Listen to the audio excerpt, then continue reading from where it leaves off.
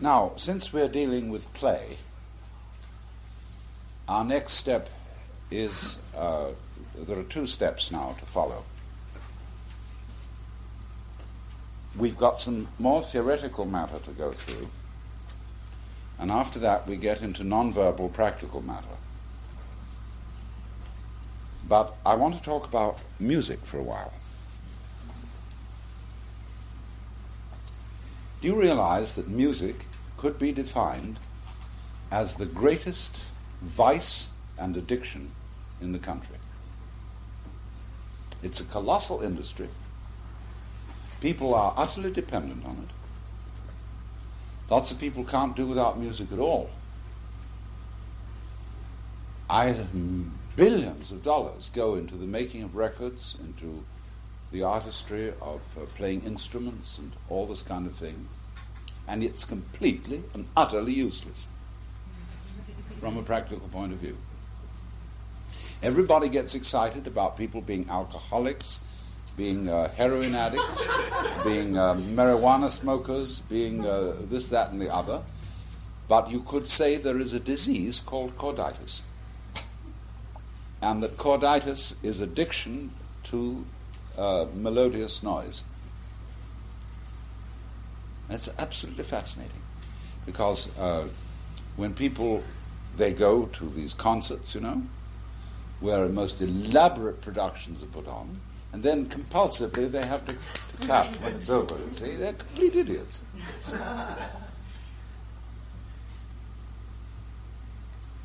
And herein lies one of the great mysteries of being. Because music, like survival, doesn't really have to happen. Now let's look, you see, therefore, take music as a model of the universe.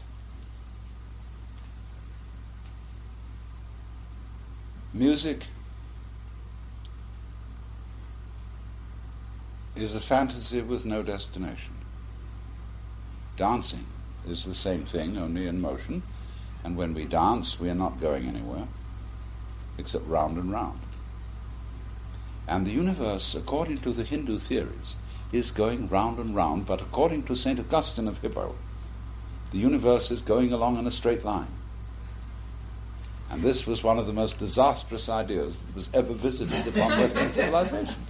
St. Augustine said, if time is cyclic, Jesus Christ would have to be crucified again and again, and there would not be, therefore, that one perfect and sufficient sacrifice, oblation, and satisfaction for the sins of the whole world. And therefore time had to be a straight line. From the creation to the consummation, to the last judgment. Of course, then everybody stopped thinking, because they didn't know what they were going to do when they got to heaven. They knew what they were going to do in hell. And it's perfectly clear if you look at Jan van Eyck's painting of the Last Judgment in the Metropolitan Museum. A superb work of art. Everybody in heaven is completely bored. They're sitting there looking like the cat that swallowed the canary. Rows and rows and rows of them, and the Lord God Almighty is presiding and looking equally bored. But down below there is a bat-winged skull spreading out those ghastly wings, and there are all nude bodies writhing and being eaten by snakes and chewing each other. They're having an orgy. But all those stately people in heaven are in church forever. And that is the ultimate boredom.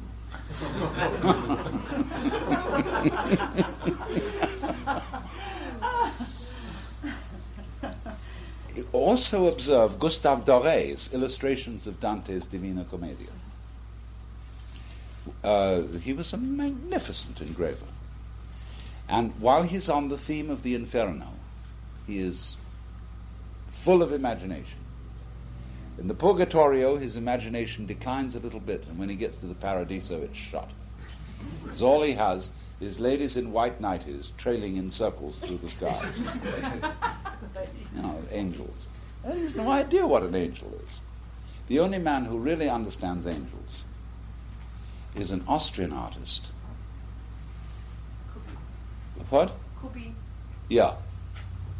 Who has fantastic imagination as to what an angel really looks like. So, but they're very rare people who have, the Persian painters had a true vision of paradise. Persian miniatures with their lovely gardens and jewel-like trees and people sitting around smoking hookahs and observing the birds.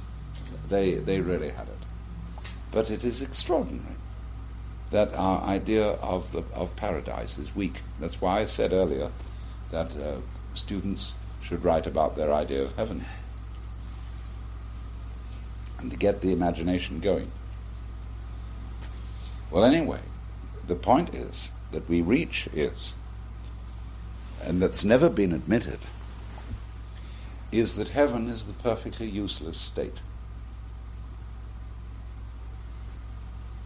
What is God for? What purpose is served by God? Obviously none at all.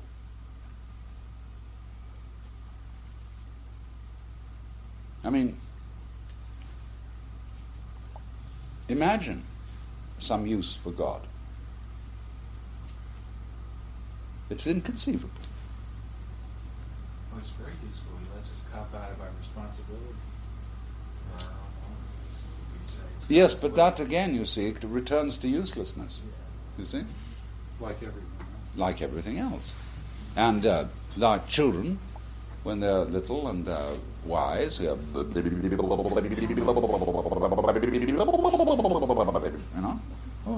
they love it. And adults say, "Stop that! Behave yourself."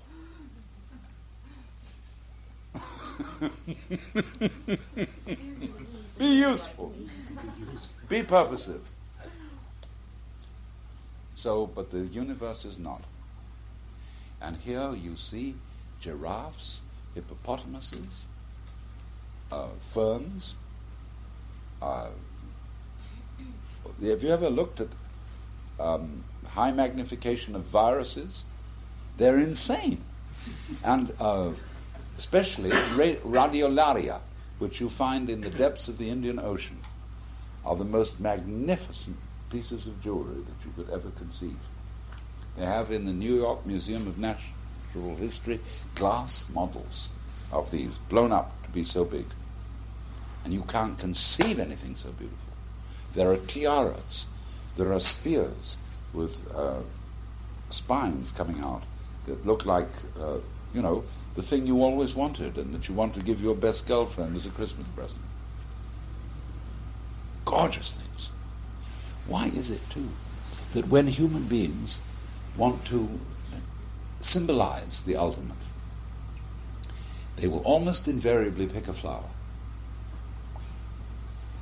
You get the rose windows of the great medieval cathedrals, you get the Buddhist lotuses, you get the mandalas.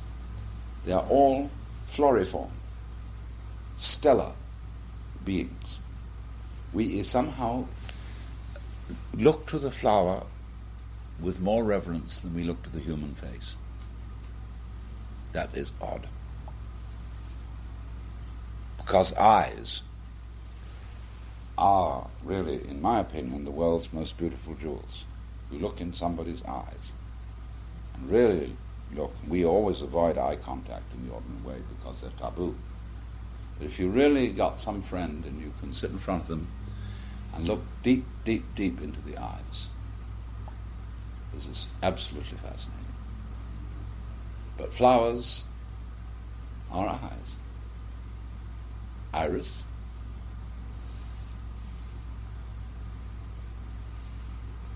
And the circularity of the eye is the same principle as the circularity of the flower. The color, the beauty, the depth, transparency. My mother used to say, showing me a morning glory, doesn't it make you feel jazzy inside? Interesting. We do that. So, The point is then that the music is life for its own sake, where we are living in an eternal now. When we listen to music, we're not listening to the past, we're not listening to the future. We are listening to an expanded present, because to hear melody is to hear the interval between tones. If you can't hear the interval, you're tone deaf. So just as we have a field of vision which is so wide, so the present moment is not, as the clock indicates, a hairline. The present moment is a field of experience, which is not what we would call instantaneous. It's much more than that. So that within the present moment we can hear intervals between tones and rhythms, so that we get the feel of a sequence going on.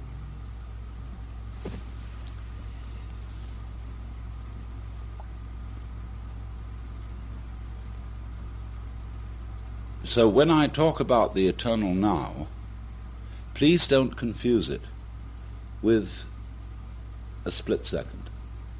It's not the same kind of thing. The eternal now is roomy, easy, lots in it, rich, but frivolous. There's a wonderful tale that reminds me of. There was a clergyman, Christchurch, Oxford, who had terribly bad handwriting, so bad he couldn't read it himself. And he was preaching a sermon, and he started out looking at his notes and said, "You who are frivolous, of course. You who are frivolous, of course. You who are followers of Christ."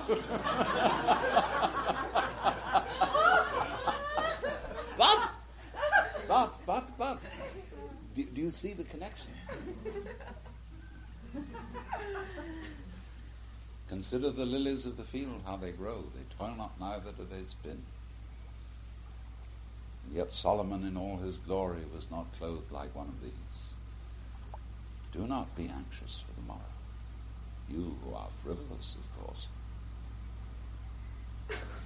Same thing.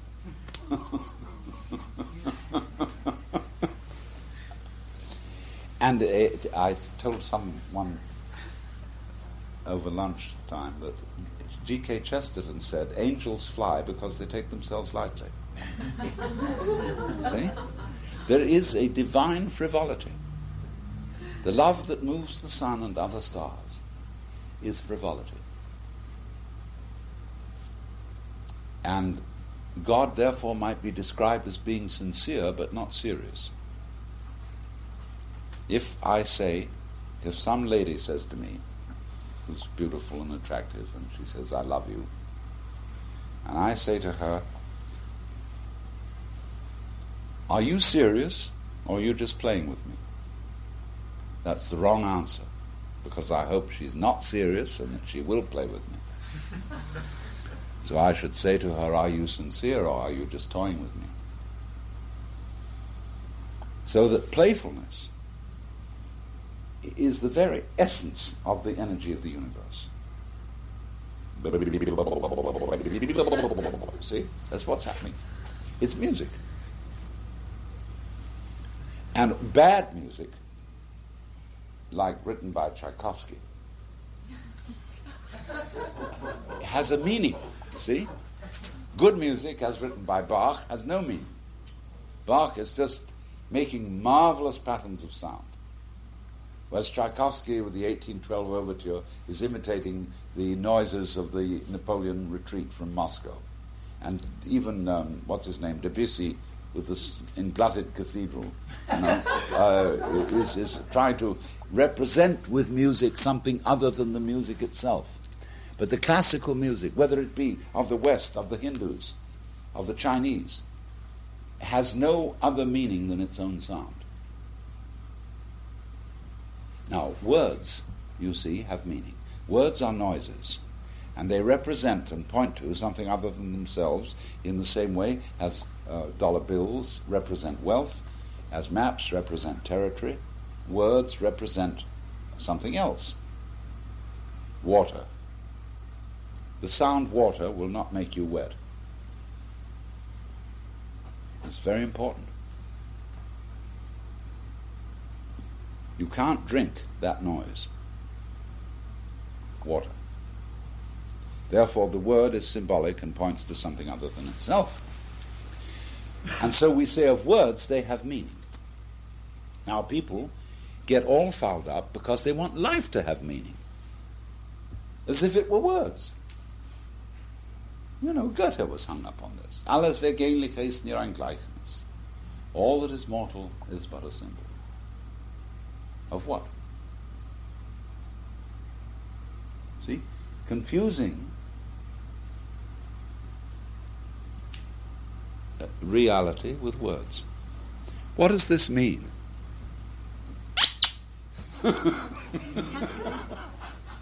What do you mean? You know? It's an insult to ask you what you mean.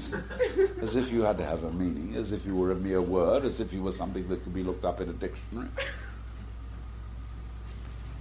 You are meaning. This is the point, you see. That the meaning, the goodie about life, is exactly here and now. We're not going anywhere. Could you get this point of view? Look out in the street, and you will see people frantically thinking they're going somewhere, that they have important business, and have a far-out look in their eyes, and their noses stick way out in front. And they are going somewhere. They are on purpose. They have something to achieve. Here and now, sitting around here, you realize we don't have to go anywhere. I mean, you're in a way a captive audience, but we don't have to go anywhere at all. We're just here. And this is where it's at. That's why the Hindus call the true self of us all the Atman, the man where it's at. That's a terrible pun. Scholars will be horrified.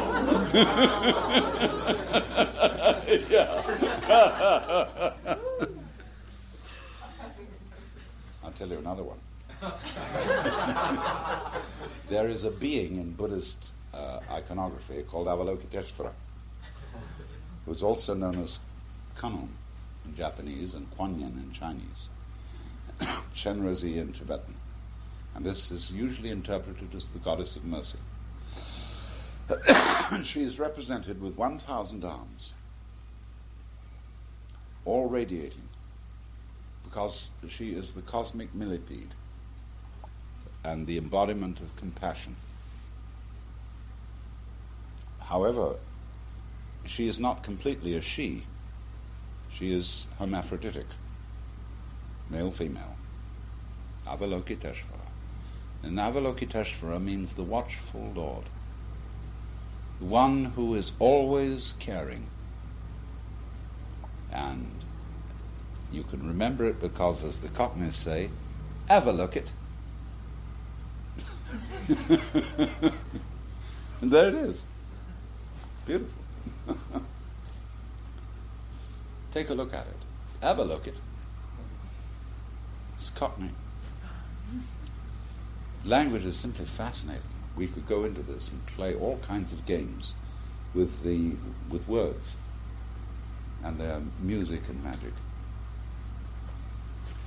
But now, here is the thing that we're getting at, is that a culture which excludes frivolity has lost the point of life. And this is where the Chinese communists are in extreme danger. They are the most earnest, dedicated to survival. They were in an awful mess, and it probably had to happen. But the style of life in China and also in Russia is drab, because they think that the point of life is to go on living. And so long as you get by, no matter how horrible the food is, how drab your dress, you're getting by. And this is completely missing the point. I don't think that's true about the Chinese. My spies inform me. You have different spies than I do. I think they still have good food if you're a commissar. No, that's true either. I think there's plenty of good food around for all. And I don't think that all the I have to go there around. I have to go there to be persuaded. But when I look at Mr. Mao Zedong, even Zhou Enlai, who's obviously a fellow of enormous competence and brains, I wish they'd use more imagination.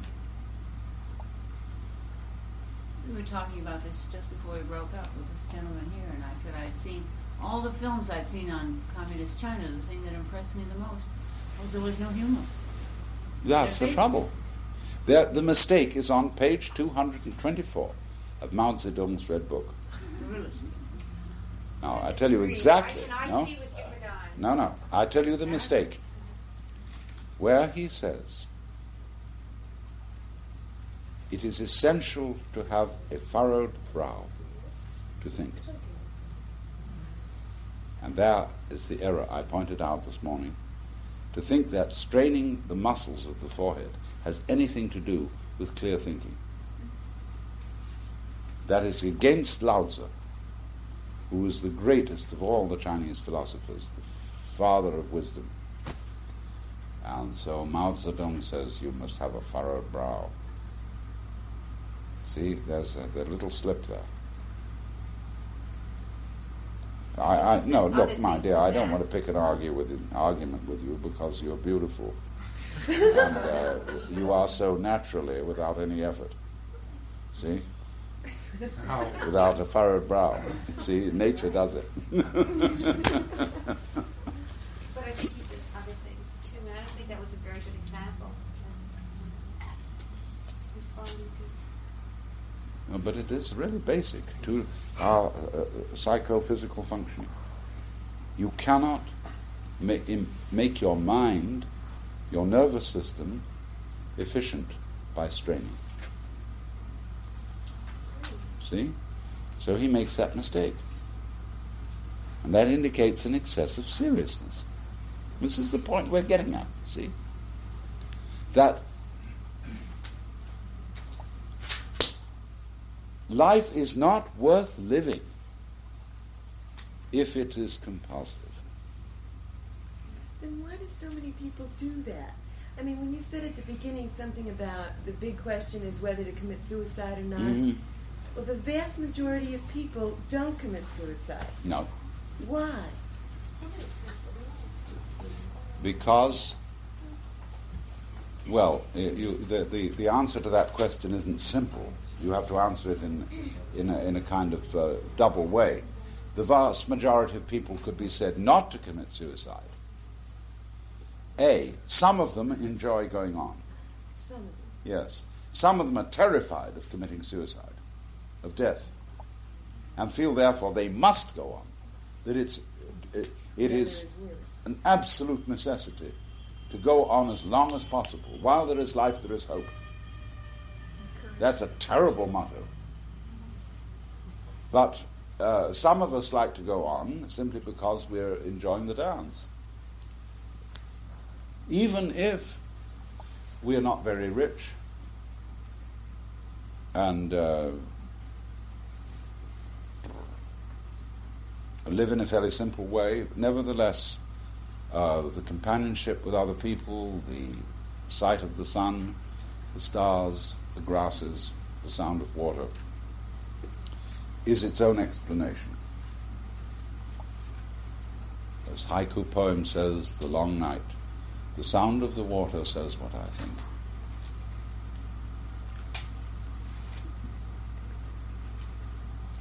And therein we have this thing which I'm trying to describe as play. Play in Sanskrit is lila. Lila is our word lilt. And the universe is called Vishnu Lila, the sport or play of Vishnu. And we can go into that very deeply, because when we talk about play, we also talk about the theatre. And the theatre is a very curious phenomenon, because it is defined by a stage and a proscenium arch. And behind the scenes is a green room. Is it what? Green room, where the actors dress up. And they know who they are in reality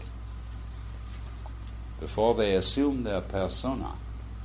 The word persona means a mask, that through which sound passes, persona, because the masks worn in the open-air theatre of Greco-Roman drama had megaphonic mouthpieces, so that the sound would be projected in out of doors. So the person is the fake. Your personality is your image of yourself, which is not you at all. It's your mask. So the actors come on, and the stratagem is that the actors want to convince the audience that it's real, what's happening on the stage. The audience knows, by virtue of the proscenium arch and the kind of fencing off of the stage from the spectators, that what is going on the stage is not really for real. But the actors are going to act so well that they're going to have people weeping, laughing, crying, sitting on the edge of their seats in anxiety, because they've almost persuaded that this show is for real. Now imagine pushing this to a far extreme. The very finest actors with the most appreciative audience.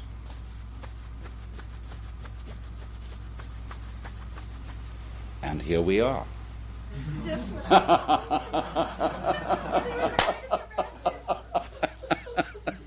See, we believe it's real. And it's a play.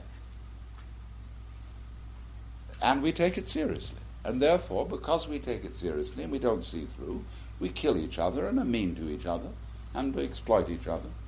And no real reason whatsoever. If we understood, if we saw through that, and we knew that this whole life was a joke, after all, what is the joker in the deck of cards? The wild card that can play any role. The joker is the symbol of God in the pack. Therefore, kings in ancient times would always have a jester at court. And what was the jester? The man who was crazy. He was a schizophrenic who would make unpredictable remarks. And everybody roared with laughter because he said things out of context. Yeah, schizophrenics basically are, in a way, liberated people, because they don't give a damn. You get a schizophrenic child, and the schizophrenic child doesn't care whether he's knocked down by a car or whatever happens, happens. And everybody said, "Oh, you mustn't do that. You're valuable. We must preserve you." This child doesn't care. So they got these schizophrenics who were funny people, and they sat at the foot of the king's throne to remind the king not to take himself seriously.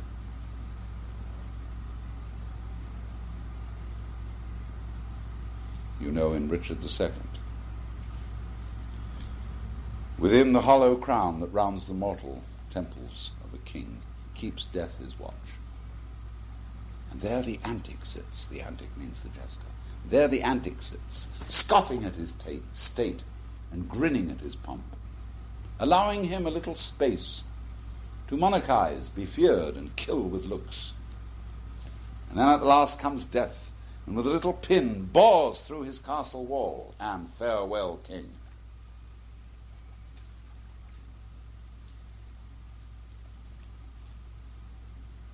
You know, Shakespeare's full of this kind of wisdom of the transience of life. Our revels now are ended, and these our actors, as I foretold you, were all spirits, and are melted into air, into thin air. And like the baseless fabric of this vision, the cloud-capped towers, the solemn temples, the glorious palaces, the great earth itself, I, all which inherit, shall dissolve. And like this insubstantial pageant faded, leave not a rack behind. We are such stuff as dreams are made on, and our little life is rounded with a sleep. Whew. See, the most fantastic things in poetry work on the theme of insubstantiality, of transience. It's all fading away. Everything, we are, each one of us, not a substantial entity, but we are like a flame. And a flame is a stream of hot gas, like a whirlpool in a river. Every one of us is a flowing. Now, if you resist that, you go crazy. You're like somebody trying to grab water in your hands, and the harder you squeeze it, the faster it slips through your fingers. So the principle of the enjoyment of life is, this is not a precept, this has nothing to do with moralization, has nothing to do with what you ought, should, etc. It is completely practical. Don't hang on to it. Let it go.